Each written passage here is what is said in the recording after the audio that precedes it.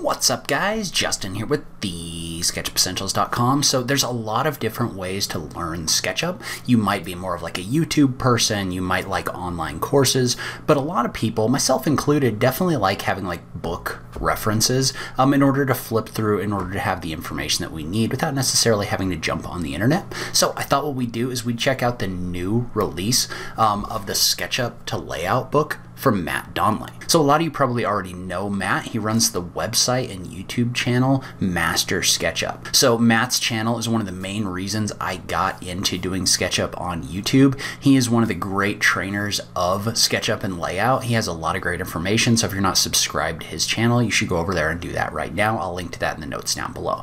So a lot of you probably know that Matt has written a couple different books teaching how to use SketchUp and Layout, right? So the original that came out was the first SketchUp to Layout, and that was something like 6 years ago or something like that. So that was one of the first books that really got in depth on how to use Layout. It's a fantastic reference guide for how everything worked in a time when there really weren't a whole lot of resources out there to show you how to use the program. So he has since come out with another book with Nick Sonder, the SketchUp and Layout for Architecture, which gets more in depth in like the actual workflow that's used to create construction drawings, things like that from SketchUp in Layout.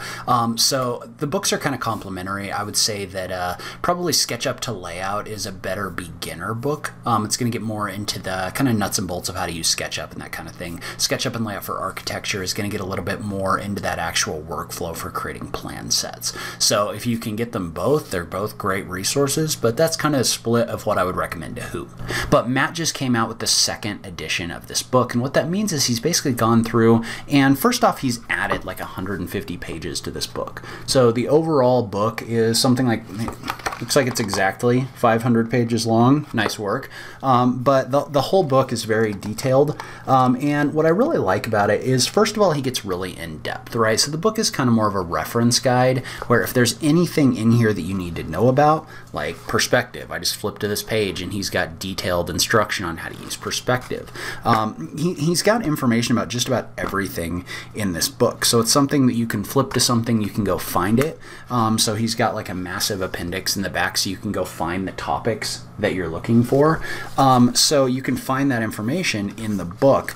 So the book says SketchUp to Layout, so you might think that it's like completely layout focused, but it's really not. He's actually added a ton of information inside of the book on how to actually like use SketchUp. So he's got information about the different tools, other things like that. So if you're looking for something, it's kind of like a complete guidebook, something that you can put on your bookshelf and like tangibly use.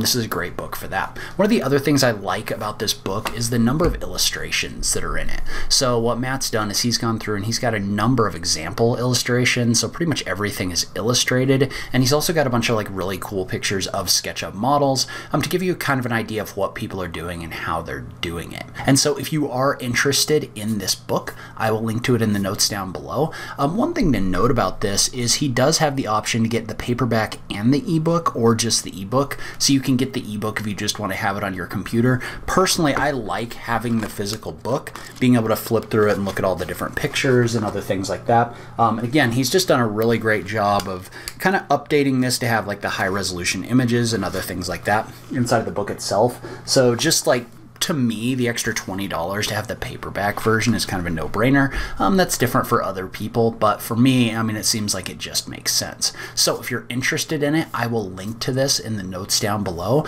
Check out Matt's book. Also, make sure that you go check out his YouTube channel. He's a great resource for how to use SketchUp. So like I said, this is a great book if you're looking for a reference guide for SketchUp. I would say probably if I was to do top 3 books right now for SketchUp, I would say SketchUp to Layout, second edition, definitely. I would say the SketchUp and Layout for Architecture, and then probably Mike Brightman's book, The SketchUp Workflow for Architecture. Those are probably the best reference guides, at least that I've seen right now. So if you do want to look at those in the future, let me know. But this is going to be a great place to start learning SketchUp and Layout. So leave a comment below if you have any questions. As always, thank you so much for taking the time to watch this, and I will catch you in the next video. Thanks, guys.